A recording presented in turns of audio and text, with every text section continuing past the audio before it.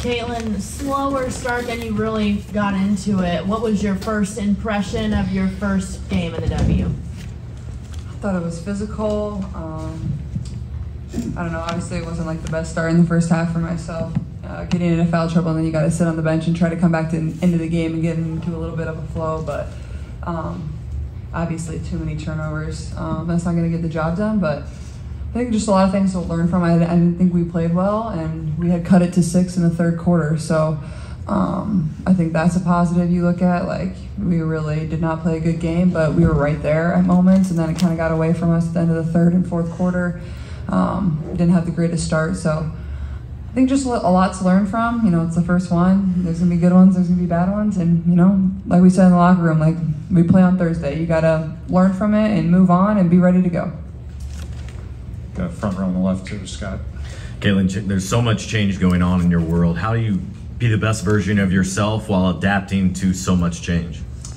Yeah, I think it's, you know, I think just going day by day and, you know, trying to do the best you can no matter what. Obviously, you know, I would have liked to play a little better tonight. I think all of us would say that if we were all sitting up here, and as a team collectively we would have liked to play better and shown a better product, because I thought we've had some really good practices leading up to this game. But you know, I think the biggest thing is just, you know, learn from it, move on. You know, things are going to come fast. That's how it is. This season goes fast. There's 39 games left and plenty of opportunities to do what we want to do. But like Coach said, like, you have to be able to learn and watch it, and you know, that's the way to get better, because there's only going to be so much we can do on the court tomorrow before we play the Liberty at home. See Ben, second row on the left. Hey, over here. Christy said that she felt like you guys got punched in the mouth early on. I guess, Caitlin, do you agree with that assessment of, you know, the start? Yeah, for sure. I'd agree with Coach. I didn't think we came out and I thought our first couple possessions were okay, and then they kind of went on a run and we really struggled to score. We didn't really get into much. So I would agree with Coach for sure. Front row on the right. Caitlin, when it came to the turnovers, you mentioned you felt like you had too many. What was particularly the issue? Was it just the way that the team was guarding you, DJNA in particular, anything that stood out? I think definitely the physicality. I think also just like some uncharacteristic stuff, like I pick up the ball and travel, I dribble off my foot, I pass it on the inbound, I turn it over.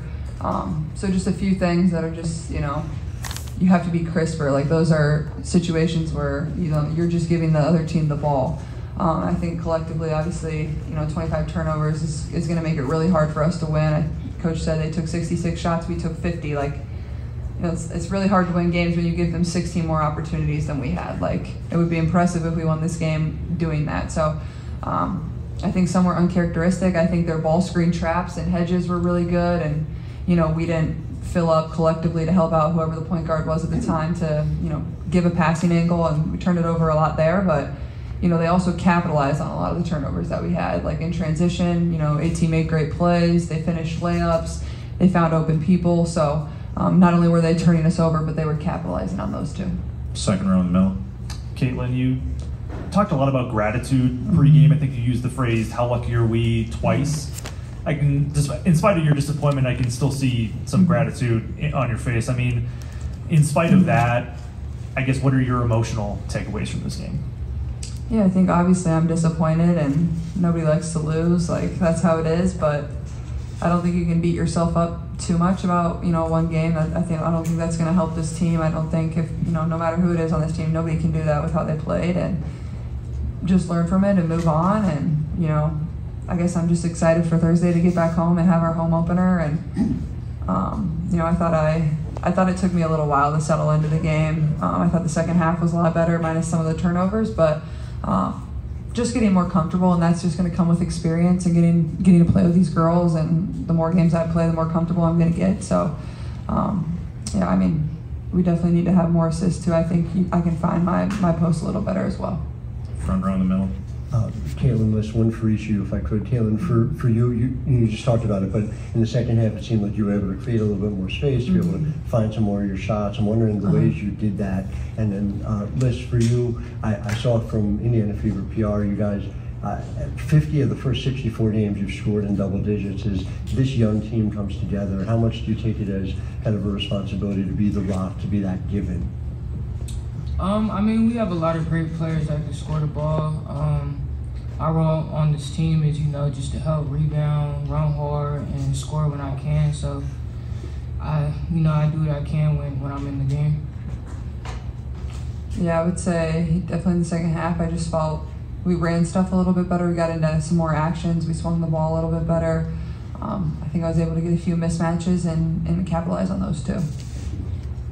Second row on the left, Cassandra.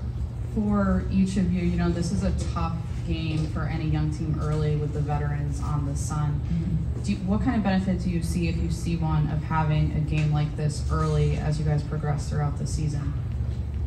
I would say with us starting with a team like this, not this is as hard as it gets, but the ceiling is high for this. And I mean, like she said, we bounced back on Thursday and we play another great team. So it's just about being a pro and just approaching games and just executing plays and doing stuff like that.